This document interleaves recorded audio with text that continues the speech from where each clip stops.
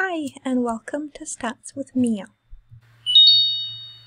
This video introduces why missing data is an important topic using a very simple example. Let's say there's an island and we're interested in the travel habits of the people on this island. We want to ask how many times a year do people on this island fly. So let's say that we go out and we do a telephone survey on a random sample of the people on this island. Now, by the way, this is not actually a real island, it's a place that we've simulated. So we actually know that if everyone responds to the survey, we will see that the distribution of the number of flights per year that people take will look like this. The mean is 2.7 flights a year, and the variance is 3.3. Now, in reality, it's very likely that not everyone will respond to the survey. Let's explore two different scenarios where this might happen.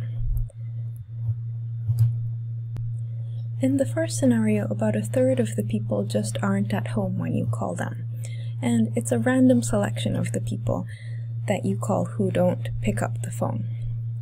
So based on the people who do respond, your distribution looks like this. The mean is 2.6 and the variance is 3.3. Let's compare this to how the distribution looks if everyone had responded. You can see that the shape of the distribution still looks quite similar even though the sample size has much reduced, and the mean and the variance are not affected too much. In the second scenario, a third of the people again don't respond, but this time it's because these people are away at a music festival on another island.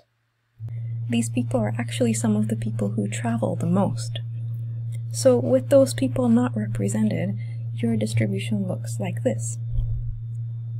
Let's compare this to what the distribution looks like if everyone responds. Now you can see that some of the higher values have disappeared, and the mean has gone down, and so has the variance. So this simple example has shown that missing data can have important consequences. In the second example, the consequences are more severe than in the first example.